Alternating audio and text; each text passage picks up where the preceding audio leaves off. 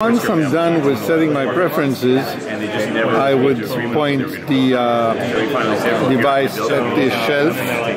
Of course, here we have a poster. And then I would start to get information about the products. And I can already see some products are gluten-free, some have coupons and so forth.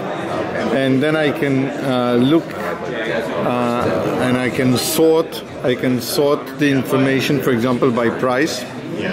I can sort the information by fibers, for example, and I can say, let me show the one that has the highest fiber, and I can, see good information. I can also see information about, maybe I can read some reviews. I can see whether it's eco-friendly, whether it's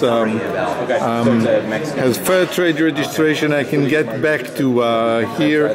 Again, now I could say filter and say show me only the ones that are, just the ones that are high on fibers. I'm here, I see only the ones that is high on fiber, and this is it. Basically, I could just get the information that I need. I don't need to read and see all the other products because I only have the one that is important for me.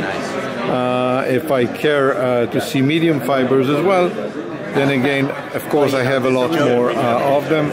Again, I can sort them by fiber. Now I have this one, and again, like that, I can of course look at the information in a little bit more details. If I expand it, I can take it back.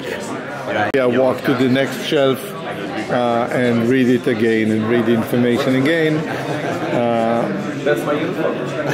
And see the information coming and so forth.